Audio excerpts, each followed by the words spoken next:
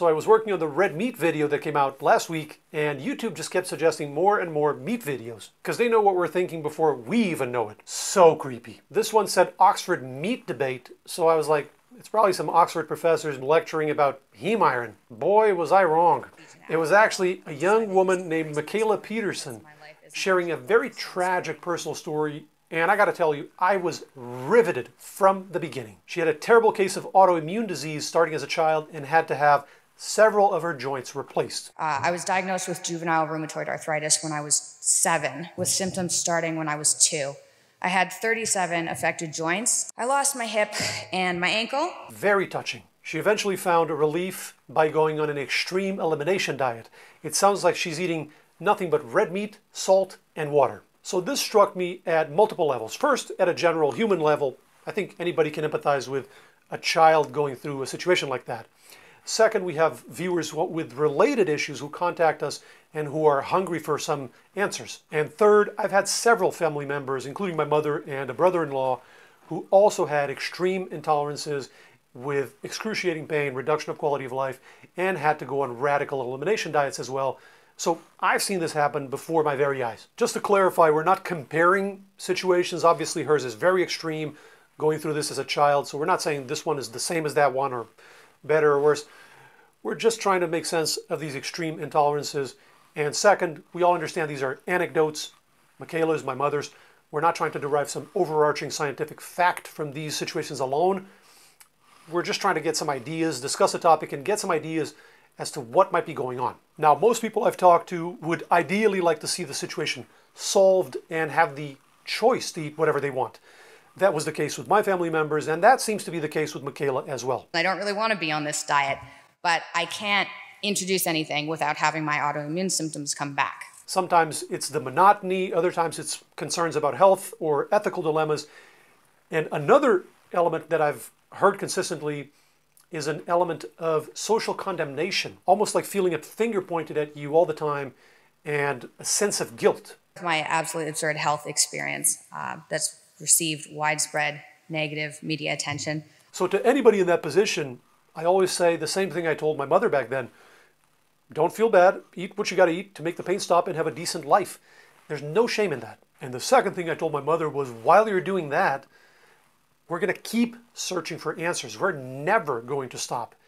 And we didn't. And we eventually were able to find them and reverse her condition. But it wasn't easy and it wasn't fast.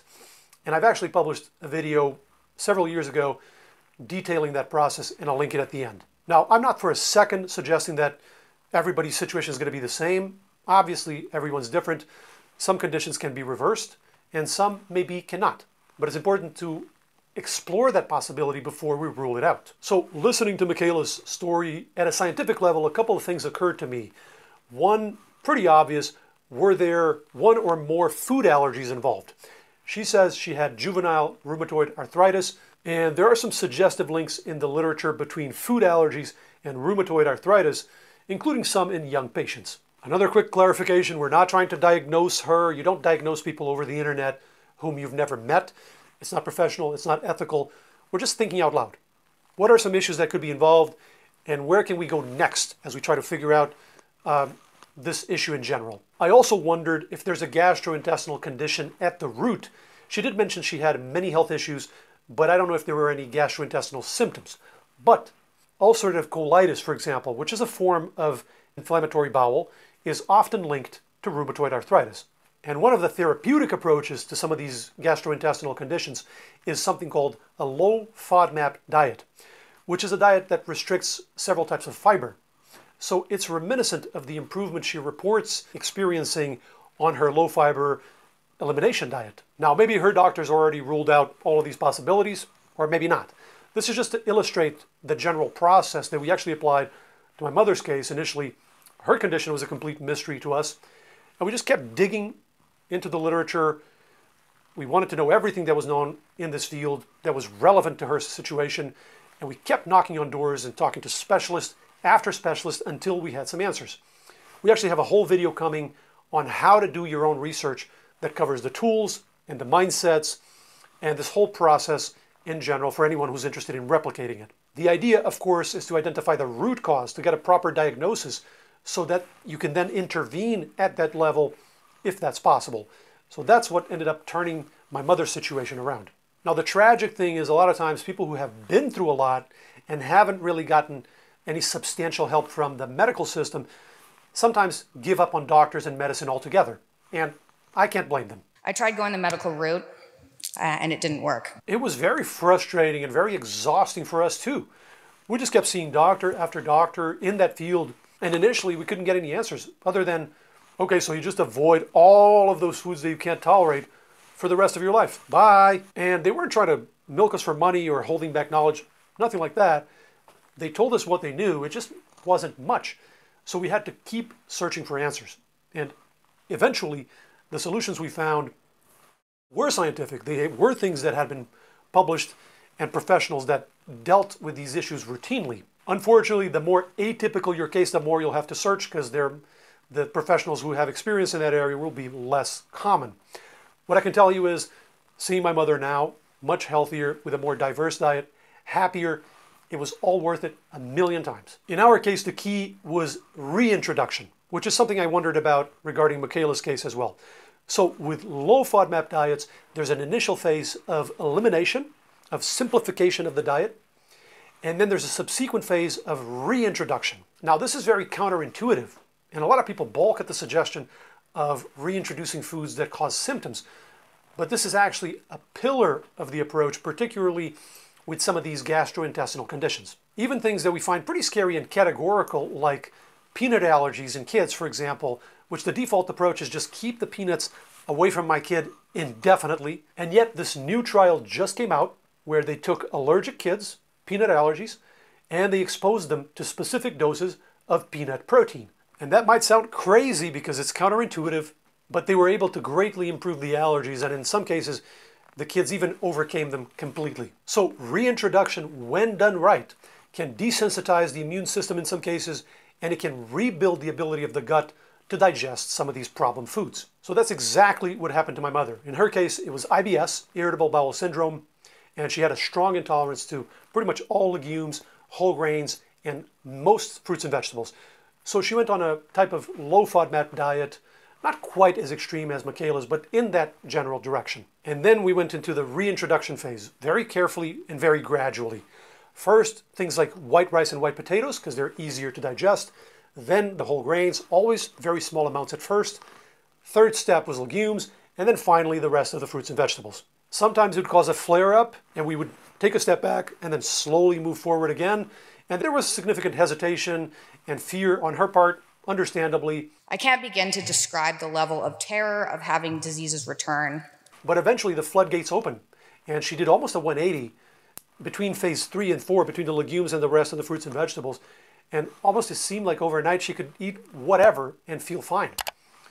Beans, lentils, whole grains, fruits and vegetables, it was really quite something to watch. But if this process is done randomly or too abruptly, or if there's an underlying issue that needs to be addressed first, then reintroduction can cause symptoms, can cause an episode. So the how is pretty crucial. Now, Mikhaila does say that she tried to reintroduce some foods and had symptoms. And I've tried to reintroduce plant foods, Which is not that surprising, so I wonder about the details of how this was done. Ideally, if people have that option, this is done under the supervision of an experienced professional, like a registered dietitian with experience in this area. And of course, there's always a theoretical possibility that there's an irreversible condition. But we get there by exclusion. It's not the default conclusion, right? Now, the second part of her speech was very interesting because after sharing that very touching personal story, she went on to list some common ideas. Things like saturated fat doesn't cause cardiovascular disease, nutrition is all epidemiology, fiber is not that important. These are very common misunderstandings and we've addressed them in previous videos.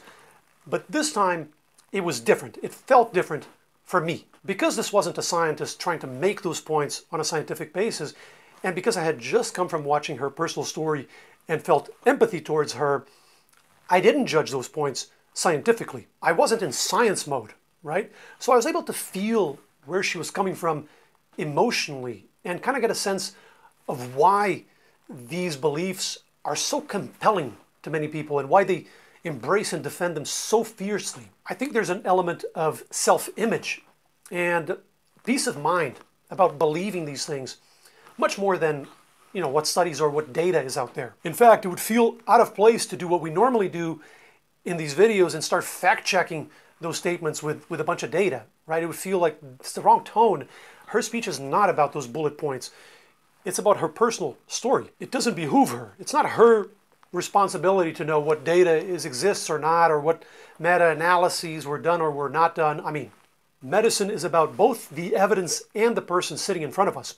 So I thought it was very refreshing to see things almost through her eyes, to almost feel why this worldview can be so important, especially in her situation. Now, amazingly, it sounds like she changed her entire speech right before the event. I rewrote my entire speech an hour ago. To include her personal story, which I think was a phenomenal move, because as it turns out, this speech was part of a debate on whether we should move beyond meat, on whether humans as a whole should stop consuming and stop producing meat. And the second part of her speech with the bullet points is not compelling scientifically or personally, but the first part with the personal story, in my opinion, settles the debate. How can we tell somebody in her position, who's gone through what she's gone through, that she has to stop doing the only thing she's found, at least so far, that made the pain stop? It would be insensitive, it would be absurd, and she's not going to listen. And quite frankly, why should she? When we're in pain, we want the pain to stop.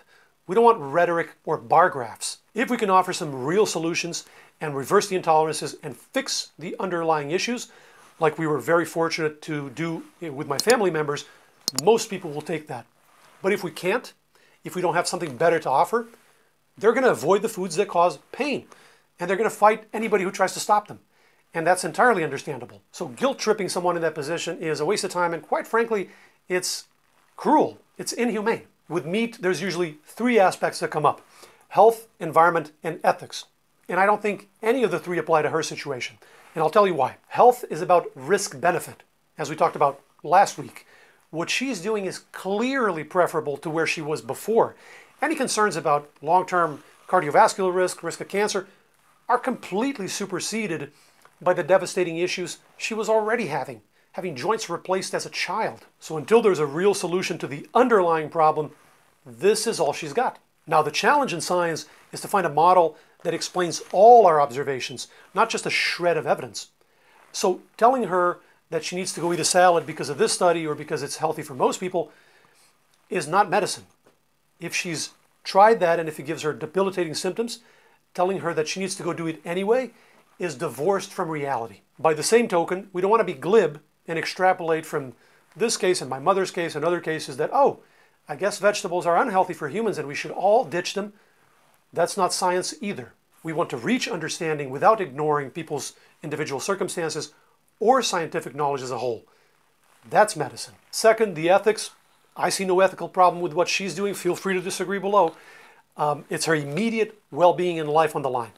And third, environment. We know from a lot of research, interestingly, some research out of Oxford University where she's speaking, that we can't solve the climate problem without changing our food system.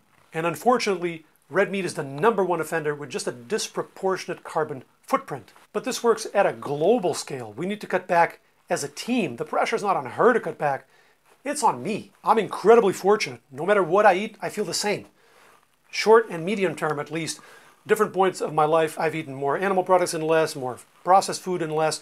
I feel the same regardless. So it's on me to do the heavy lifting, to do a little bit extra, to consume and pollute less through my choices so that people who can't choose can eat whatever she needs to have a decent life.